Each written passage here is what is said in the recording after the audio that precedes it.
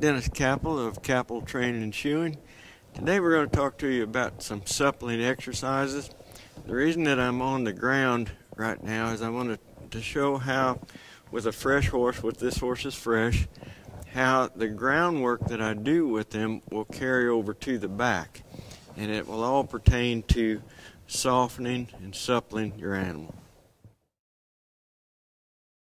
I'm going to start this horse on a circle around me, and when I take my hand like this, it's not the pointing of my hand that makes him come around. It is in fact taking the slack out of the lead rope, and he feels it on the halter that is going to cause him to start moving his feet. When he passes me right here, then I'm going to step in and walk with him as he's going along here, just about where my left leg would be if I was riding this horse. So I want this horse to stay shaped up kind of in a banana type shape as he's going around, and so that he's looking where he's going. When he gets over here behind me, I'm going to step from behind the shoulder to in front of it, and when I do that, I expect him to stay parallel to me like he did. And then I want him to back up on the same circle that he was going forward on. I had to move his shoulder over a bit to achieve that. So he's pretty fresh here, so I'm going to just let him use up some energy. Get stopped. Every time I do something different, I like to have just a little bit of pause between what I was doing and the next thing. So I had him going forward, then I stopped. He stopped pretty nicely. Then he actually backed up on his own, which is what I wanted there.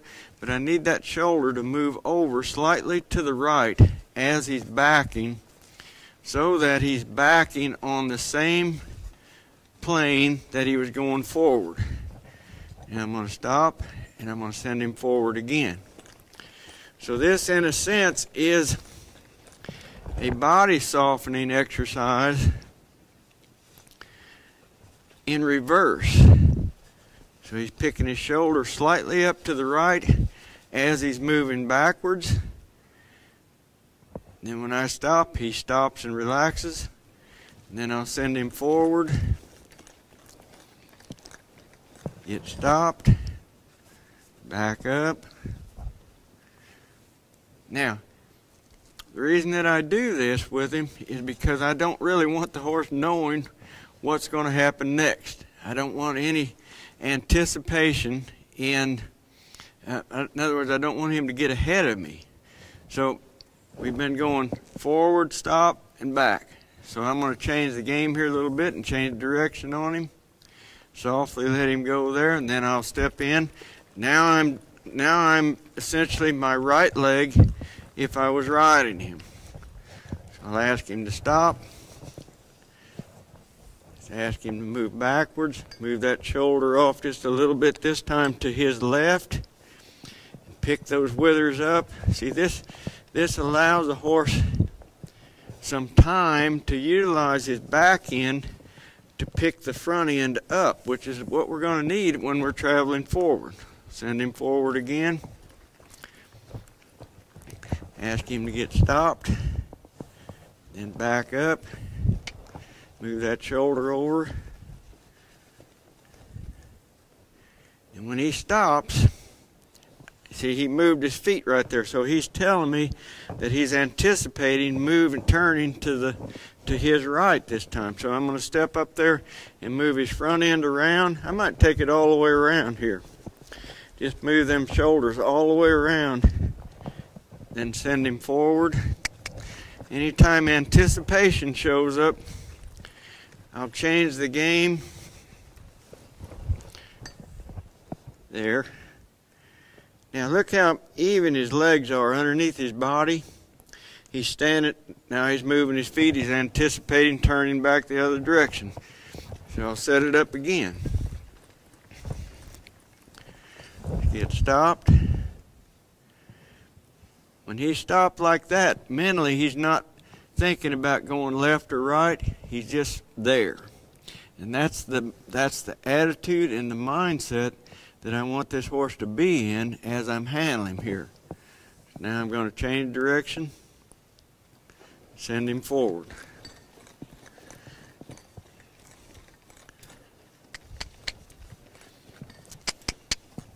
He's anticipating the stop now, so I'm going to send him on. This time I'm going to take his hip away, move his hip out of the way, and have him face up.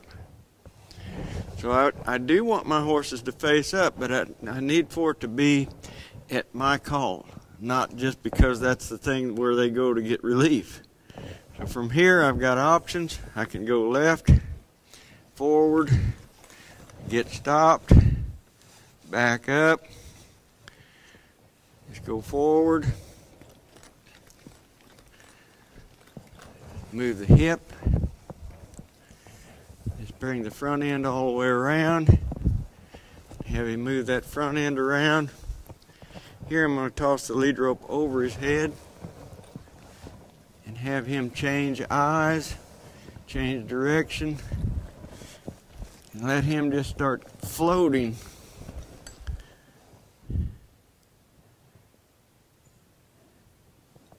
And that's the mindset that I'm ultimately trying to achieve when I do groundwork, so that that horse is just there eagerly waiting on me to tell him what to do next.